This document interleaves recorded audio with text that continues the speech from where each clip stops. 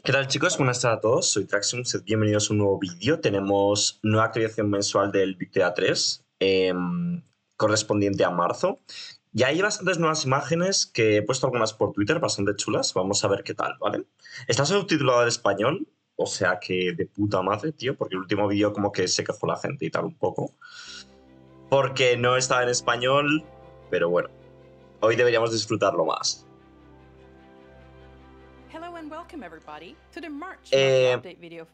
Esta señora creo que deja Paradox al final de mes. Creo que él nos lo dijo o algo. No estoy seguro, ¿vale? Creo que es Miss Deliana. Es que no sé. Creo que Miss Deliana deja Paradox, pero es que no sé si ya 100% creo que sí. Pero bueno. Digo porque igual es la última vez que la vemos. My name is Sanna, I'm part of the community team for Victoria, and in this month's video we're going to explore new territory and build marvelous feats of engineering. Qué guapo que estén traducidos los vídeos, tío. Qué guapo que estén traducidos los vídeos, tío. Me parece God. Are states that can be established within the territory of decentralized nations, so long as you've researched the colonization technology and you've invested in the colonial affairs institution. Why do you want a colony? Well, your colonies are probably filled with ¿Para qué quieres una colonia, tío? O sea, queremos pintar el mundo. Nah, a ver, obviamente por recursos y esas cosas, ¿no? Qué guapo, ¿eh? El mapa del opio, chavales. Colonial states have a bonus to migration attraction. Your institutions do not apply there, and pops living in that state have very limited political power. In order to establish a colony, you need to research colonization, a Tier 2 society tech. Once you do this, you'll unlock the ability to pass laws to determine what kind of colonies that you're establishing. These laws will allow you to invest in the colonial affairs institution to determine the rate. Me moló mucho que haya como tipos de colonias o de colonización. En plan, es como... Mira, este mapa está guapísimo también. Es como un poco lo del Europa Universalis 4, pero expandido. Three main factors affect the rate of colonial growth. We've already mentioned your investment in the colonial affairs institution, which costs bureaucracy. Your incorporated population also is a contributing factor. Instituciones que creo que les han actualizado. Han actualizado el arte. Colonizing decentralized nations is not simply free land. As your colony grows, there's a chance it'll generate tension with the surrounding decentralized nations. Y esto tiene pinta que va a haber muchas leches por esto. Native uprising will begin. This is a kind of diplomatic play. This means that other countries with an interest in the region can join in and potentially join the side of the native uprising. The native uprising also has the home advantage. Esto es la colonización de Norteamérica, ¿no? And arm them. The natives really don't have these problems. There is a great deal to gain from colonization in Victoria 3, but it will be expensive and it will be risky. Me mola, tío. Que al final la colonización en el Victoria 2, sinceramente, chicos, era una chiseada y era un poco puta mierda, ¿sabéis? Plan, que te servía para lo mismo que obtener recursos, pero como que no tenía mucho misterio. Unplayable factions that represent some of the peoples of the world who otherwise wouldn't appear on the map.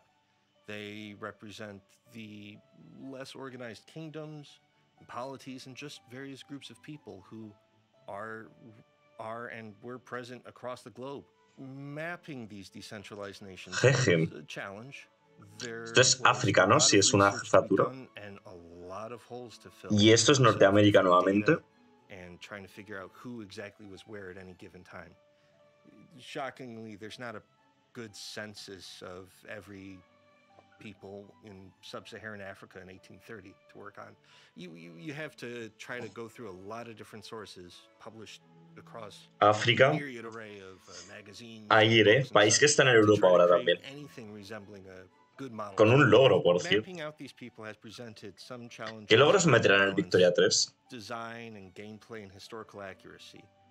For example, when working on New Zealand and representing the Maori, who were present still as independent polities at the time. Pero con esto no se va a poder jugar, ¿no? To create groups that could still pose a big mechanical punch to any colonizer. Eso mola, tío. Que no sea literalmente solo tierra desnuda, que no haya absolutamente nada, que haya pueblos ahí y haya problemas. Eso mola un montón, trabajadores católicos filipinos y afroantillanos. Campesinos sin ala lavada. Qué guapo, tío.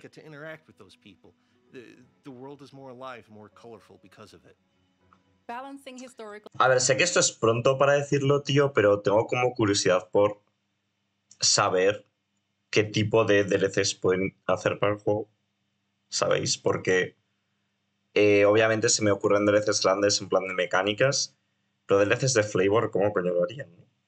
accuracy and gameplay does ¿Sabéis que os digo que tampoco tiene que ser como mi problema adivinar eso? Ya lo veremos. De momento, que salga el juego y salga bueno, y luego ya veremos tema futuro, ¿no? sound like quite the challenge. Speaking of challenges, let's move on to canals and monuments. Creo que nos presentan dos monumentos que no conocíamos en este vídeo. Monuments are unique buildings with special inputs, outputs, and effects. Que por cierto me confirmaron, porque en el vídeo no lo sabía, porque decían que había 11 monumentos y mencionaron dos canales, que eran los de Suecia y Panamá. Son 11 monumentos, algunos construibles, otros que ya están en el juego y tal, y luego hay dos canales, o sea que hay 13 monumentos en total, ¿vale? Por si alguien tiene la duda. Conocemos varios ya. La Casa Blanca, que este ya estará al principio del juego. La Catedral de San Basilio en Moscú, este es nuevo. La Estatua de la Libertad, que hay que construirla. El Kremlin también. Espera, no entiendo. No entiendo. ¿Está el Kremlin y la Basílica de San Pedro? Creo que ahí debe haber un error porque no puede ser que haya dos monumentos, ¿no? En Rusia. Me extraña muchísimo. Feature related to monuments are canals. Unique amongst all buildings in the game, canals create new connections between sea nodes. This will reduce your convoy costs while you're trading. O sea, en la imagen se veía la Catedral de San Basilio, que tiene sentido también. Aunque está el Kremlin. Before you even begin constructing your canal, you'll need to invest in an extensive En el Europa también, which will cost you por a great ejemplo. deal of bureaucracy. You can conduct this survey if you either own the region yourself or if you are a great power with an interest in the region. The two canals that you can build in Victoria 3 are the Suez and Panama canals. As a great power who's completed the survey, you have the option to try to purchase a treaty port which will allow you to build the canal, or you could just take it. Canals and monuments offer you the opportunity to build Londres con el Big Ben, ¿no? Se ve por ahí, tío. In other words, they are the best way to leave your mark on the map.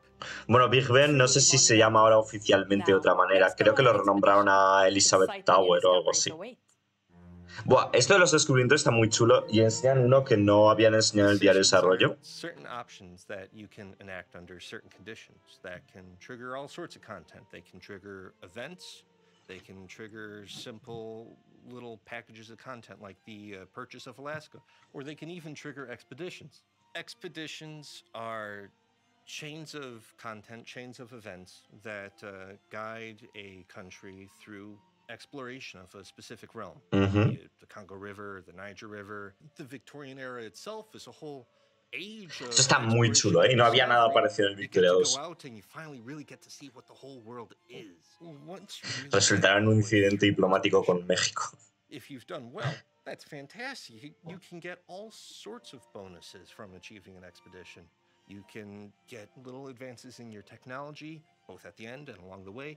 You can get huge boosts of prestige.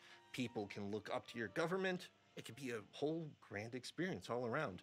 Of course, if you fail in your expedition, that's not going to be so good. People aren't going to be as happy. You're not going to get a big amount of prestige if everybody died halfway up a river because of malaria. Hombre, no sé hasta qué punto será duro que se te muera algún personaje. Mirad, esto está muy chulo. Esto no lo habían enseñado en el diario de desarrollo. Expediciones para cartografiar una frontera.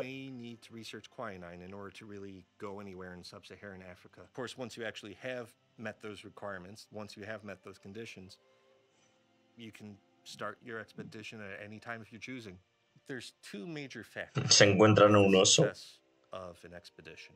There's both the progress and the peril. Fracasa la caza del oso. Progress is fairly simple. It's measuring how much you have progressed in an expedition. If you've actually managed to go up that first cataract in a river, that second cataract in a river, how far have you gotten to the source of the Nile? Peril is about what risks you've taken along the way. Maybe you had to discard a crate full of food and now you've increased your peril. Maybe there's a chance that your men will die on that expedition. Es un poco, si lo pensáis, los peregrinajes de Crusader Kings, tanto del 2 como del 3. Es un poco eso, la verdad. Pero bueno, está chulo, ¿no? Y da flavor al juego, desde luego. You've angered too many people along the way. If you reach high enough peril during an expedition, Y all sorts of disasters son como más jugables, ¿no? Por el tema del éxito y del peligro y tal. Tienen como más chicha, yo creo. Expeditions can come across their remains. You can build upon previous expeditions, find abandoned camps, build up on there, learn from their previous mistakes. But still, if you've managed to really reach max peril and everybody dies, that's the end of that expedition. How do you know what your progress or your peril is during an expedition? It's recorded right in the journal entry for the expedition itself. As your expedition progresses, you get updates in the journal entry about how you're doing. So El diario, ¿no? Lo han llamado el journal entry. Bueno saberlo eso para los siguientes vídeos. Of course, you can also affect the progress and the peril just through your own choices. During an expedition, various events will pop up.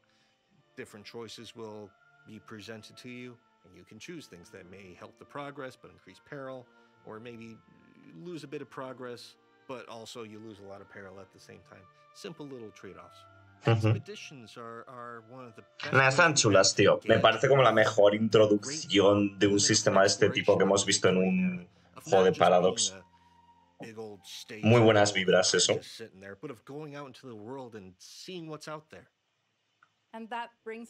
Muy bien. Quiero mirar un momento otra vez lo de el Kremlin. A ver.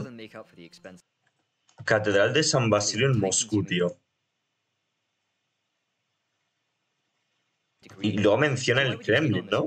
The benefits more than make up for the expenses. The Statue of Liberty, for instance, greatly increases the migration attraction in the state of New York. Each monument, such as the Kremlin or Angkor Wat, brings their own unique benefits to the table. Debe ser un error. Me extraña mucho, ¿eh? Que tenga... O sea, siendo que hay 11 maravillas en todo el mundo, me extraña muchísimo que Rusia vaya a tener 2. Supongo que será un error, pero bueno, si me entero de algo, yo os diré, chicos. En fin, espero que os sea de interés este vídeo. Nos vemos en el próximo. Chao, chao.